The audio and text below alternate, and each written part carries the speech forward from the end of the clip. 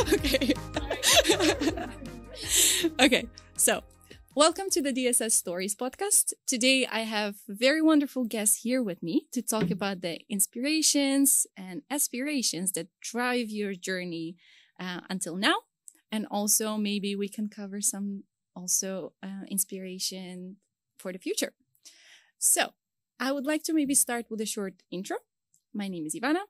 I'm Ukrainian, and as probably a lot of the trainees here, I did my master's related to the things within media. So I did media culture studies here in the Netherlands. And now I would love to also ask you to introduce yourself briefly. Hi, I'm Monica Agava, and I'm from Uganda. I did my bachelor's in human nutrition and then a master's in nutrition and health, specializing in epidemiology at Wageningen last year. But I keep forgetting. I keep messing. COVID messed up my brain. But well, yeah. Everyone's brain was messed up by COVID, yes. Yeah. So I'm Marianna. I'm 23. I'm from Italy. I did my bachelor's in product design and then my master in UX design. Yes. Cool. My name is Unazamir. I am actually a current student at the Hogeschool van Amsterdam. I do communication and multimedia design. Contrary to these guys, I don't have a master yet, but hopefully in about a year time, I will get mine as well. Work in progress. That's one of the aspirations, right? Yeah, exactly. It's one of the inspirations. Lovely. And I would like to maybe start our conversation from a very simple question. I hope it's simple enough. So we've all done our journeys until now, and I would like to ask you whether it shaped up the way you imagined it to be when you were a kid. Like, we all think when we are as a kid of becoming someone, but things happen in between, our preferences change. So could you reflect maybe a little bit on that?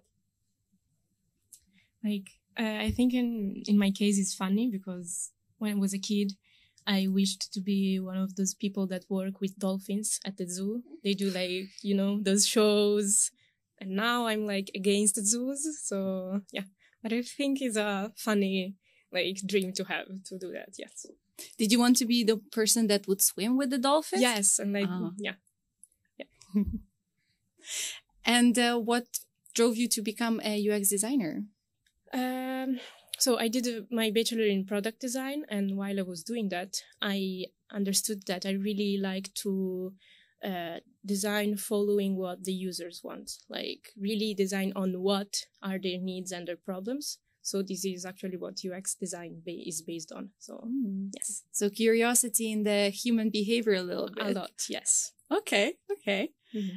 Ines, you're also doing your master's, right?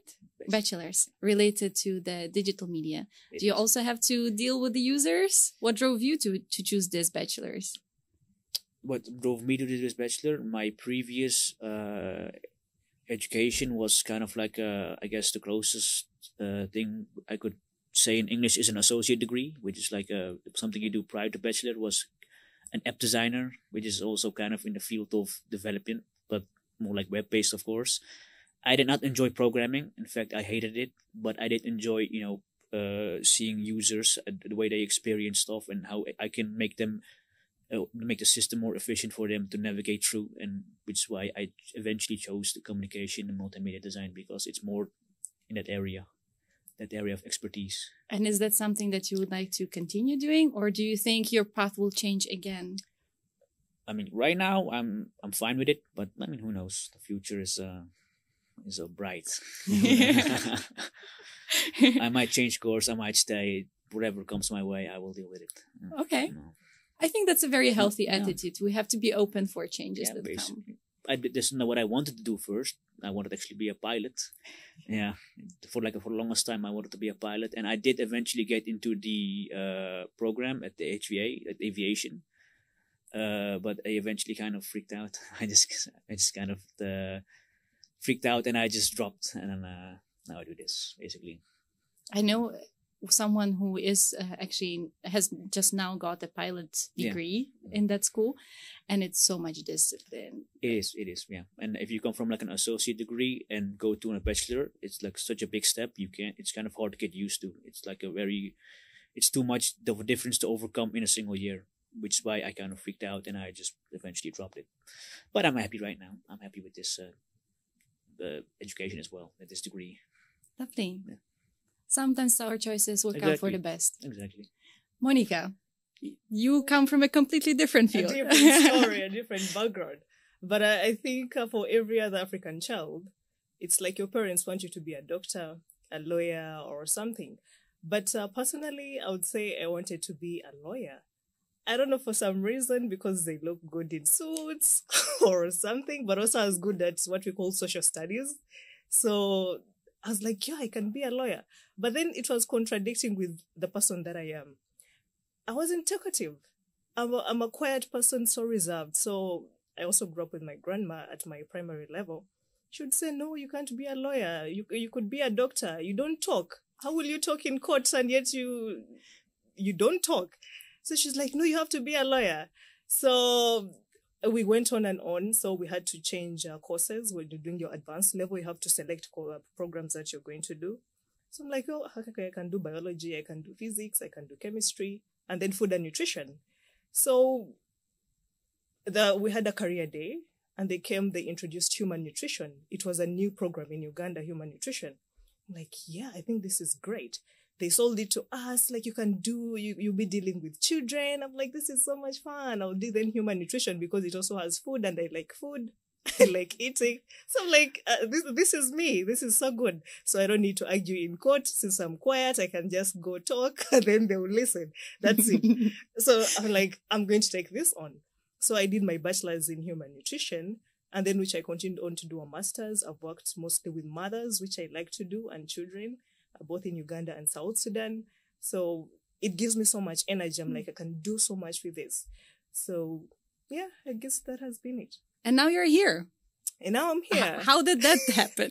How did that happen? So after doing my master's, I'm like, okay, one thing we are trying to improve in technology and improving nutrition interventions with technology. How can we design better programs and interventions?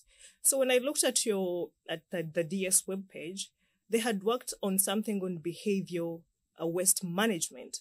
And for me, I'm trying to combine both nutritional sciences and social sciences, bringing in the behavior concept of it.